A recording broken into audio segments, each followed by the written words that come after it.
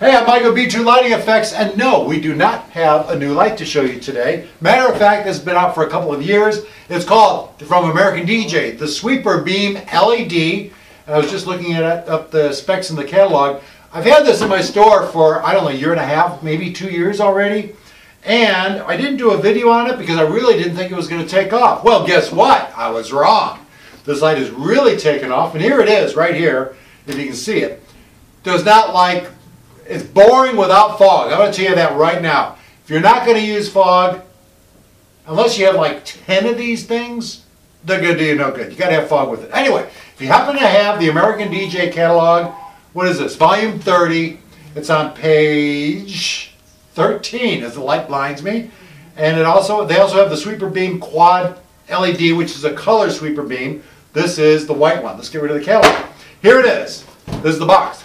I've been asked quite a few times, Mike, how long is this thing? I don't know. I'll find out for you.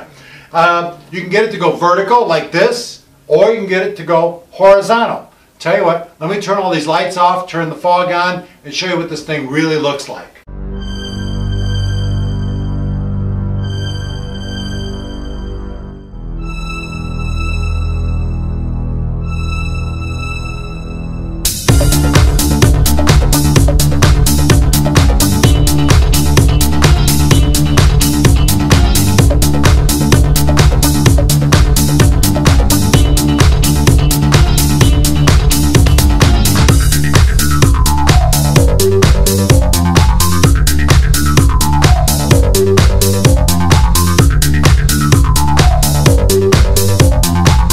Sweeper Beam LED from American DJ, great little unit. We had it working on sound active and we had the music really loud, so it was moving really, really fast. And it was a little bit hard to sort of get the beams where you can really see what's going on. But it's a great light. It's self-propelled, so to speak. So you can totally control it with DMX, do what you want to do with it. Get it to go fast, get it to go slow, anything you want. Again, Sweeper Beam LED from American DJ. Pick yourself up.